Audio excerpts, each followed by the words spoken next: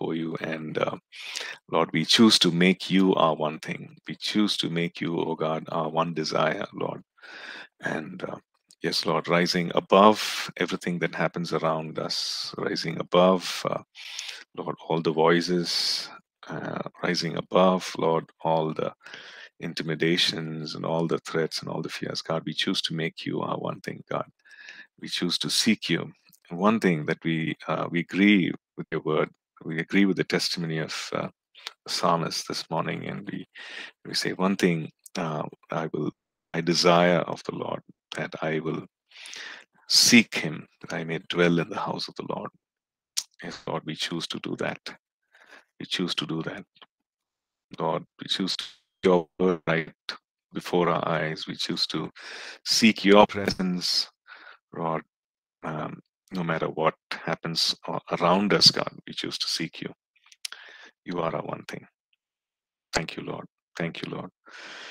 I just pray, God, that even as we Lord, make this our choice, make this our decision, that all the other things, Lord, that our hearts are uh, Lord, influenced by, tend to be influenced by, tend to be, Lord, tend to become complacent or tend to be compromised with, God. I pray that Lord, everything else will just fall away, God.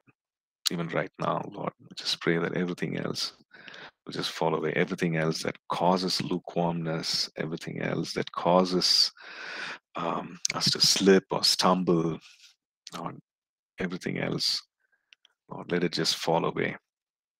Lord, as we seek you with all our heart, with all our mind, with all our strength. Yes, Lord, let everything else, God, just fade away, just fade in the background, God. Hallelujah. Thank you. Thank you. Bless your name, Jesus. Bless your name, Jesus. Bless your name, Jesus. Lord, you be the center. You be the focus. Lord, you be our one thing, God. You have preeminence, God. You take precedence over everything else, God. You are our one thing, God.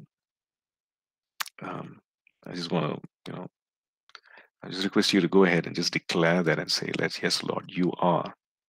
You are my one thing. You are my one desire. Hallelujah. Thank you.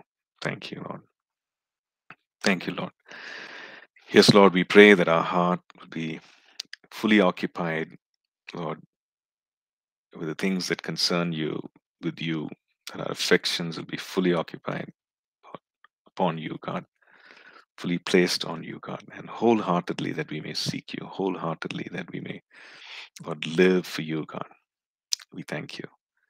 We thank you, Lord. We give you all the praise and glory. In Jesus' matchless name we pray. Amen. Amen. Amen.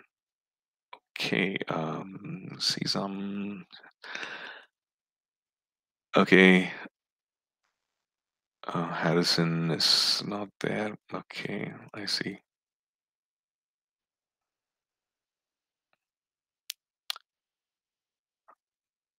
Okay. Right. Who else was supposed to? I think William, Harrison, Salome, who missed last class. I think these three. Apart from them, I think Oluwafemi and Nisha Evangeline. Okay, no problem. I think we'll just cover what we were supposed to. There are a couple of more things in the notes that we wanted to cover, so we'll look at that. The last time we went through the notes, we were looking at some practical things, right, that would help us to preach or present what we want to share effectively. Okay, we started with prayer and we looked at a few practical things. I think we stopped with gestures and gestures and posture. Sorry. So we looked at that. So let's continue with that. So we know that when we share, it's good to be expressive. It's good to be free. It's good to share from your heart. which means that the content of what you're sharing, you're sure of, and you've prayed through, and so that your personality comes through. You're not trying to be someone else. You're not trying to uh, speak like someone else, but you are yourself. Your originality comes through in the presentation. So in all the things that you presented, in all the presentations, that really came through. Some of you are very conversational. Some of you were, you know I think I think yeah, Sam was very conversational. Some of you had a teaching bent, so there was a lot of facts and figures, and you came up with. Some of you were very encouraging and exhortation that came through, and some of you were full on preaching, declaring, proclaiming the truth, and your personality came through, right, in that, and that's absolutely fine, right. So it was good to see all that. So in presenting, in preaching, be free to let that come through, right. In and be free with the way you present, with your gestures and expressions and so on, right. um, Along with that, we also wanted to touch upon one thing, which is dressing appropriately, right. Your outfit should really suit the occasion. If you know beforehand that it's going to be a formal occasion, then it's good to dress appropriately, and for the occasion, right. um, so I remember once we had a guest speaker in church, and you know that in church, well, Sunday morning service, we it's really we don't dress very formally. There's definitely no suit and tie. But the guest speaker, I guess he didn't know about it, so he came, dressed in suit and tie, and uh, and the thing is, that day we also had our Bible college graduation, right? So he shared saying, I came like this and dressed in suit and tie, and I was I should have done my homework, and probably dressed down a bit. But then, thank God, God has a sense of humor. You had this graduation ceremony, and everybody, with all that, the students, I will call it students, with all the robe and the headgear and all that. So God really put me at at ease. So just to find out, what is the occasion, and what is the dress code.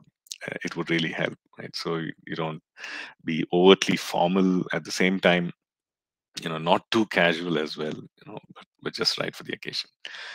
Okay. um, Point number 8. This is really, really important. um, in our own eyes, we may not seem very impressive. Okay, maybe it's something to do with the content or the message that you're sharing. um, it might be a very important message, but you don't feel in your heart it's important.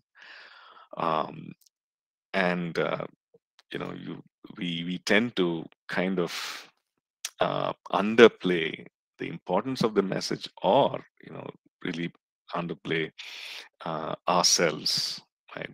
Saying that we are not qualified, saying that we are not experienced.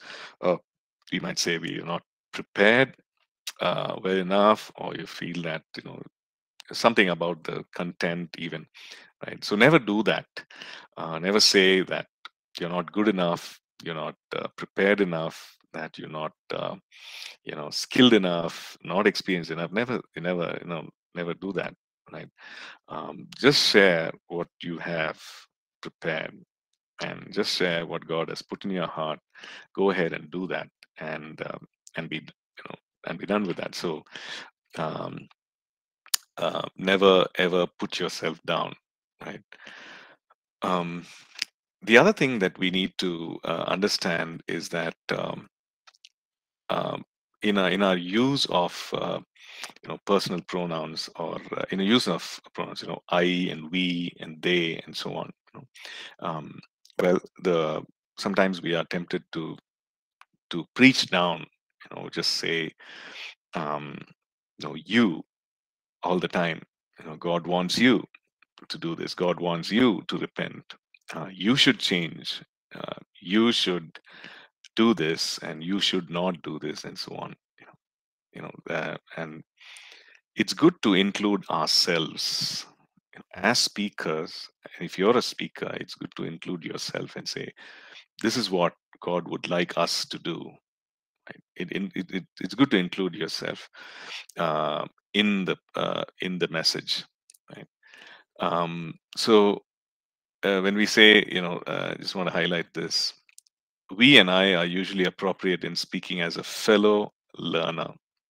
Okay, so yes, there are times when there are we are fellow learners. We are walking um, with journeying with the body of Christ. So it's good to include ourselves and say we and I'm learning this. I'm sharing this as a fellow learner. Um, Also, we need to use you and address the congregation. God would want you to do this, and see when is the appropriate time, because you're there as a spokesperson for God as well, right? You are there as a spokesperson, and you are representing God, and and being there to share the message that God has put in your heart. So yes, there are times when we need to use you, but be careful that you don't talk down or preach down on people, right? Um, Also, okay, there's something that I struck out, when which I thought was not very relevant. Like when you use yourself as an illustration, uh, talk about errors and sins rather than victories, and I think uh, that's not a fully. I should have just edited it out, a bit earlier before I put the notes. But the thing is that you can talk about both, right? You can talk about victories that God has taken us through by His grace, and we can also talk about our failures and the areas which are still works in progress. Right? We can talk about both, right? Um, be sensitive to the non-Christian and the new Christian, um, believers, new believers, and the non-Christian alike. So be sensitive to who is there in the congregation, right? And especially if it's going to be a church kind of a gathering, it is a mix of everyone, right? It is a mix of people whom they've invited. It's a big mix of the non-Christian. It's a mix of maybe the non-Christian or the new believer. It depends on the church, right? The kind of church it is, and sometimes the percentage is less, right? Or sometimes the percentage of the new believer is more. It depends on uh, the audience or the kind of church, but you be aware of that. Okay. Now these points 9 and 10 are quite important, because if we use this, then we kind of lose out on the audience. Be mindful of jargon. Be mindful of Christianese. In a Christian circle, we use certain terms, and it's become part and parcel of it. We use words like glory and hallelujah, and we expect a response, and amen, and expect a response, and so on. Nothing wrong, but and also we use certain other terms like justification and sanctification. It's good to define these terms, and use it, or use the term and then define it, because then the audience is with us, the congregation is with us, right? um, Also, stay grace oriented, which means that you talk about especially when it comes to Old Testament examples of how God deals with people, how God dealt with people. It's good to give the complete picture by talking about the cross. That gives a complete picture, right, about grace and what happened because of the cross, and how God deals with us today because of the cross. So um, while we talk about holiness and the need for walking in personal purity and so on, which is very, very important, talk about the grace of God, which empowers us to walk in that manner also. Okay, so uh, while addressing that, avoid Christianese and avoid verbal fat. Now that's also something, in an attempt to be very articulate, in an attempt to sound, um, uh, I don't know, in an attempt to kind of impress. Sometimes we use words, and we lose out on the simplicity of what we want to share, right? And so avoid verbal fat, using many words instead of one, or using a very convoluted, long sentence, um, instead of a simple one. So look at simple ways of communicating the truth, and audience will always be with you, follow you through, right? Um, okay, so some more thoughts here. Um, let's say if it's a forum where it's an interactive one, and there is going to be a question and answer session. Maybe it's a camp, it's a retreat, and after the session, that's going to be time of interaction, discussion, and maybe question and answers. Um, uh, what is required of us is to be ready with questions, additional questions. If people don't really come up with questions, maybe we can ask questions, so we can prepare and be ready with some questions, and give answers, and probably that will spark a discussion that might even stir up some questions from the audience, right? um, Also, to be alert when questions are being asked, so we don't lose track. Sometimes we are what happens is, I mean, this has happened to me, and I hear the question, first part of it, and then I'm already thinking of the answers, so we lose the the completeness of the question, right? The fullness of the question. And that's important, because that gives the context of why the person is asking that question, and that gives us the understanding where we need to start in order to answer the question, right? um, it's good to get feedback, um, if possible. Maybe there's a experienced speaker, pastor, your mentor in the congregation, or who has probably heard the message. um, it's good to get feedback, or maybe it's recorded and it's posted online. It's good to get feedback. It's also good for us to record ourselves and listen and see where we can change, where we can, some of our presentations, and all our presentations are online, right? So you can always listen and see, how can I improve, how could I have communicated this better, or how could I have made this a little more interesting, and so on, right? So you could always listen to yourself and improve um, on that. So it's always, it's never wrong to get feedback, constructive feedback, and maybe there are some positive things, maybe there are some things, negative things that are shared, and be open to that. It'll always help us, right? Okay.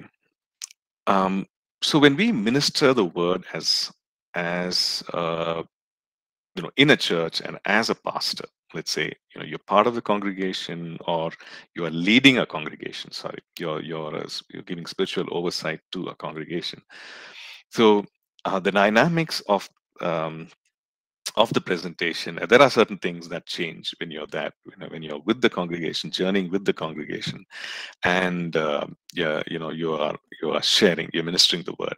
Okay. Here are some things that are helpful. Okay.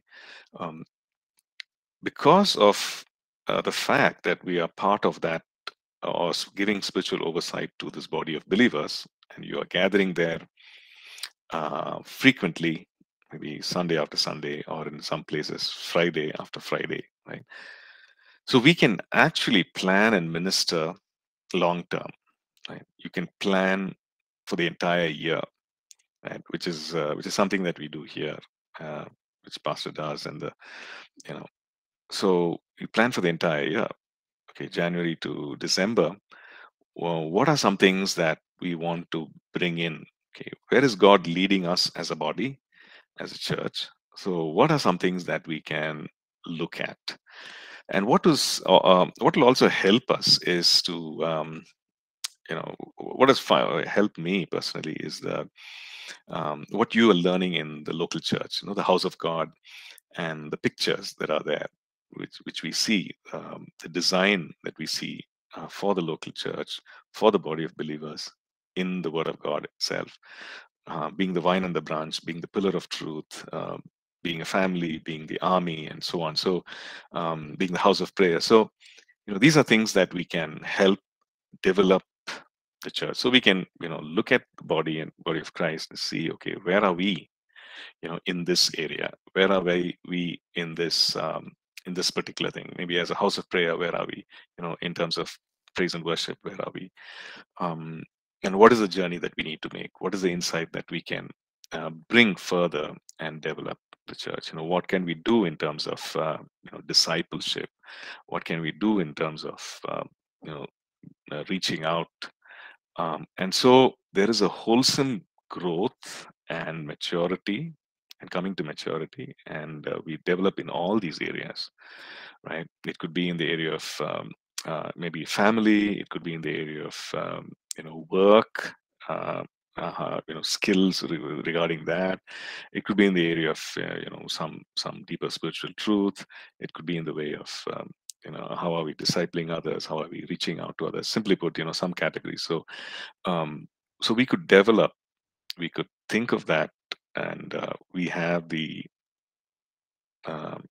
we have the privilege of doing that long term, right? So maybe we can even think of, this year, this is where we want to go as a church. Next year, we can look at something else, maybe round two of the same thing, which is going a little further and deeper. Which is what, looking back, we've seen that, which is what we have done. Maybe uh, you know when we were studying the prophetic and the gifts of the Spirit and so on, 10 years ago, when we addressed that, or even who we are in Christ, the series that we just finished, 10 years ago or 15 years ago, when we looked at that, it was very different from the depth to which we are doing right now. Right? It has been line upon line. It has been one level to another level of spiritual depth and understanding, right? So we can minister with that in mind. So which means we don't have to unload everything onto the congregation at one go, because you have the rest of the year and you have the years ahead, so you can plan and do that, right?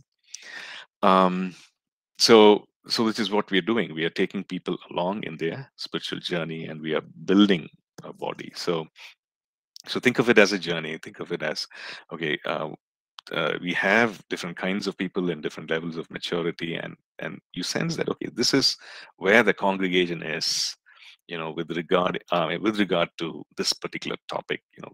This is the first time you're talking about it, and this is where you feel the congregation is. So let's take some time, let's spend some time, and and take them along, right? So it might be a little slow. The journey might be a little slow, but it's okay. We're going to revisit again and build again build further on the foundation, right? Um, well, the other thing is that uh, there will be a need to address uh, challenges, problems, areas of growth, weaknesses, things that need to change, right? Um, because we are dealing with people, and it just takes two people to not see eye to eye, right? To have issues, to have challenges. So more so when we have entire body of believers, and there there is bound to be uh, there will be challenges, interpersonal. There will be other challenges as well. Um, so make up your mind to address these as well. Some of these, of course, will have to be addressed personally, and not necessarily from the pulpit, not necessarily from as a message, but certain things can be addressed from the pulpit as well. Maybe it's a challenge that people are going through, and maybe it's a season where everybody's going through a particular facing a particular challenge, and then that can be addressed as well, right? um, so we will stay sensitive to the current dealings of God with the church. How is God dealing? What is God doing in our midst? You will be sensitive to that, or be sensitive to that. Yes, we have the opportunity to repeat and repeat and over again what has been taught, but with a greater degree, with some newer revelations, or maybe some truths that need to be reiterated and have to be made strong. You see that well, things have not really taken root, and some of the challenges, problems faced are because of that, and where people are not really taking a hold of that particular truth or something that was shared. And therefore, we have the opportunity to repeat that so that things are made firm and established. Right? Share the whole counsel of God, of course, not just one aspect. So that people are presented as mature in all things, like Paul says. Make it. He says, make it our aim to present people mature in all things, and so we can do that and be practical. Right? We're dealing with real people, real issues, real challenges. So, well, the practical application of what we are teaching, it's good to stay practical. That there is uh, an application side to the truth, and share that. Okay. Um, but when we are sharing as a visiting or itinerant minister, well, 30 minutes or 40 minutes is all we have. Okay. If we don't get invited again, that is. Right. So when we are sharing as a visiting, as an itinerant preacher, minister, um, so yes, even if you know in advance that you are coming back later, well, you can plan a little differently, but pray about it and plan a little differently. But if it is just a one-time thing, then it's going to be a word in season, right? So seeking the Lord and saying, Lord, what is it that um, that I can share today to address this body of believers, and share that word in season that is applicable to the body, right? Um, well, always respect the local leadership. That's another thing. We are invited there. We are guest speakers. Respect the local leadership. That's the person who has, who's done the hard work of sowing and watering, and the Lord has given us the privilege to go and water, the field, figuratively speaking. So respect that. Respect those who have come there before you. Respect the work that is done. And maybe things are not as it should be. Maybe you feel that way. Uh, where I come from, you know, uh, people are more responsive. Where I come from, people are more mature. Well, that may be so. People could be very different, but you see that as an opportunity. You see that as a need, and also, you know, respect and honor the work that is done. And I remember Pastor Raj is sharing that whenever we travel and visit other churches or other towns and have meetings, thing is to bear in mind that we leave the place better and not worse off. You know, by your ministering, by your life, for example, and everything, leave the place better than how it was and not worse off.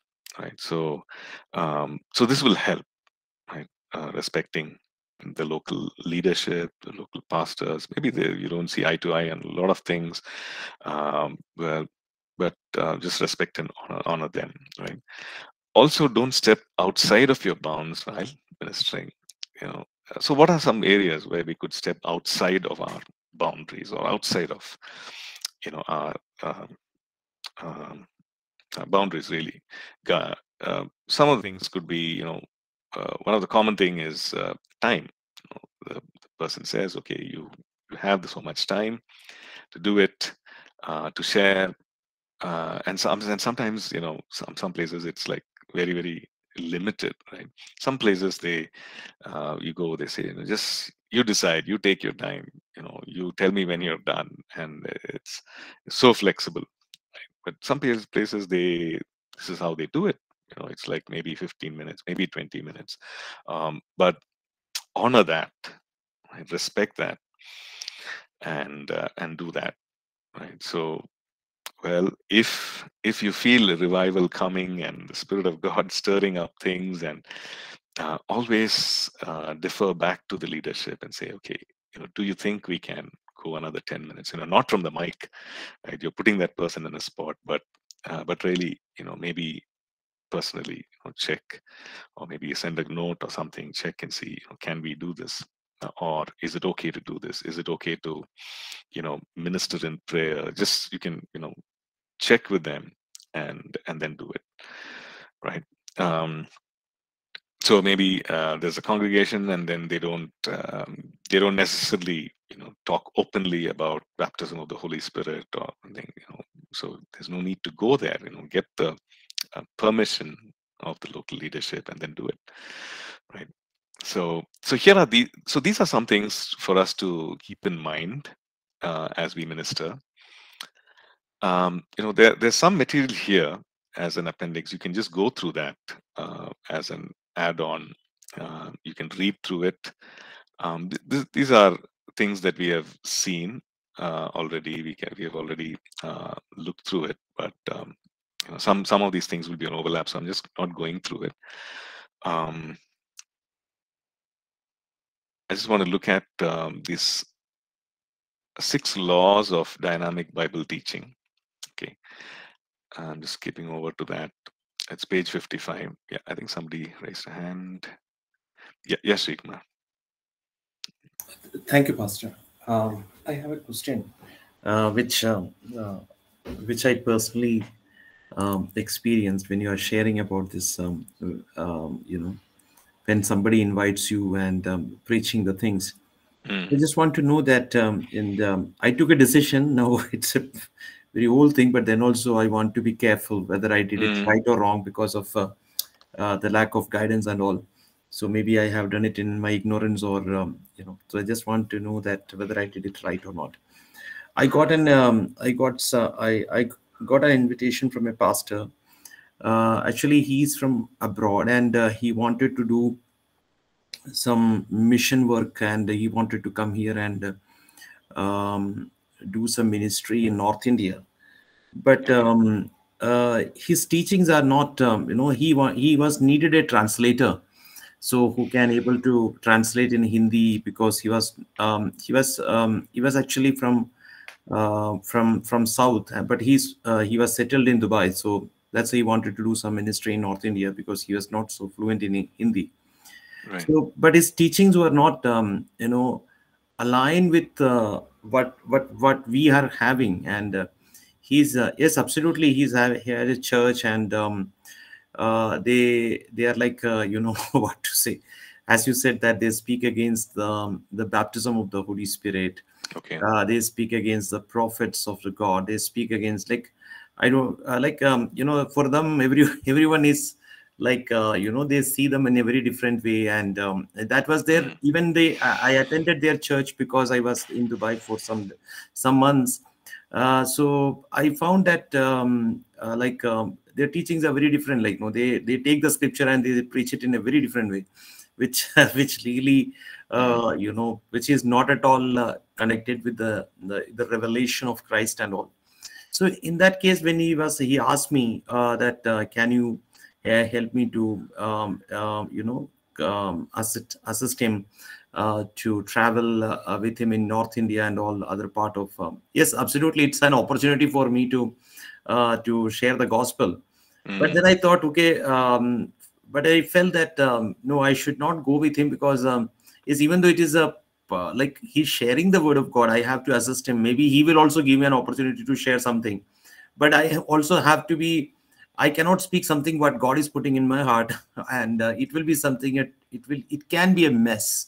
Yeah. So directly, indirectly, I said, "Sorry, Pastor, I'm I'm very busy. I cannot assist you or help you." Is that decisions what I took, is it the right thing? Because that time I have no one to help me and assist me. Mm. So just in case, if in case in future if some opportunities come, Yeah. what I have to do. Thank you, Pastor. That is my question. Yeah, absolutely. I think the fact that you declined that offer to minister, I think it's good, because having known upfront that this is going to be the content, and it's you're not going to be there with one heart and one mind. You're not going to be united, and you're going to be you're going to be the mouthpiece, really, and the people are going to listen to you, and you won't be able to do it wholeheartedly. You'll be there with a divided heart, in the sense, okay, I'm here, I've taken it up, and I'm just, even though you're conveying what he's conveying, and that could be slightly off the truth. Maybe it's a cessationist thing or whatever. So yeah, I think you did the right thing. Yeah, Srikumar. Like I've had firsthand experiences where, like, we went and shared in a church, and of course we didn't know that this particular translator was having difficulties with the usually the things of the spirit. That's where normally these differences are, and then so is kind of uh, we sense that he was actually sharing it a little differently, and the person who was actually speaking, sharing the word, that he knew a little bit of the other language, so kind of realized that it was not going as per plan, and so yeah, so it didn't go well. So it's great if the if you know that the translator can also flow in the same manner, and yeah, and it can be a great blessing. Like, I remember once we went to this place, and this translator, we went to, I think this was in okay, we went to Chandigarh, and this translator could actually not only translate into the thing, but he could also sing. So we had a night of worship, worship and prayer. So he could sing, and not only could he sing, but whatever we were singing, some of the prophetic worship or spontaneous things that were coming out and we were declaring, he would catch that and he would sing that as well, right? So that was we could really flow together, and we went there with a lot of fear, saying, hey, we don't know Hindi, and these are the songs that we know in Hindi. So how are we going to, manage that? But then here was this translator, and he just absolutely bridged the gap, and God put to rest all the fear. So first time we could see the effect of a good translator who was flowing with the oneness of heart, with the oneness of the same spirit. So I think that is key. Not only in translation but in ministry. Otherwise, there's going to be you're not seeing, there's not unity, right? You're not in one accord, and God values that, and you're in unity, and the anointing flows. We know the psalm. Wonderful it is for brethren to dwell together in unity. And it's like the oil flowing from the head to the beard. A typical picture of the Holy Spirit, the anointing. Yeah. Thank you, Pastor. Right. Okay. Most welcome. Um, okay, so I think yeah, um, yeah, this is going to take some time, so we'll skip that. We'll keep it for the next session. So we'll stop here, and next class we have these 5 people.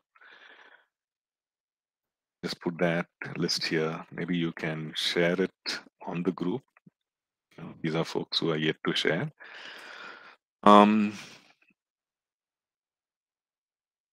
and you can just remind them. Hope William, Harrison, Salome, Olufemi, Nisha Evangeline. I saw Nisha Peter. Nisha, same as Nisha Evangeline. Yeah, yeah. Kennedy, you want to share something? I think Hope has an issue. Mm-hmm. He's moved to the other class. I'm sorry. So, Hope. Hope has an Okay, issue. okay. So I think he's gone to the E class. So I think he's not available because he even requested to be. He's spoken to Pastor Ashish where they could redo his courses.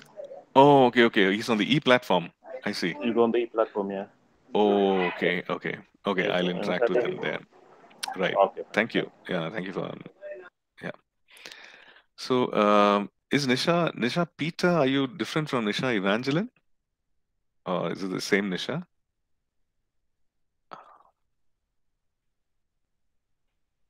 Nisha Peter.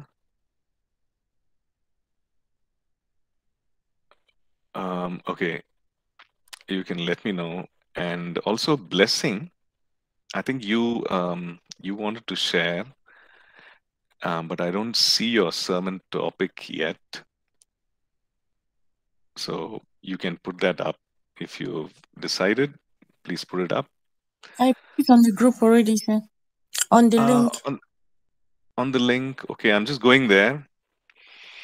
I don't see your name listed. The last one is Harrison, number 31. Okay, can you just quickly tell me what is it that you wanted to speak on? I wanted to speak on God's mercy. God's mercy. Yes, sir. Okay, okay. So I'm just going to enter it here. God's mercy. Okay. Okay, because that was not there. Okay, fine. So I'll include your name as well. So instead of Hope, you can share. So Blessing, can you share the next class, which is Wednesday? On Wednesday. On Wednesday? Okay, Pastor. Yeah. Okay. So we can have Harrison, Salome, and yourself. Yeah, share that next class. So I just want to request everyone to come prepared. You know these names here. So if even if one person can't share, the other person can. Okay. So thank you. God bless. Have a great weekend. We'll catch up soon. Bye-bye. Bye, sir. Thank you, Pastor. Bye-bye. God bless. Bye-bye, sir.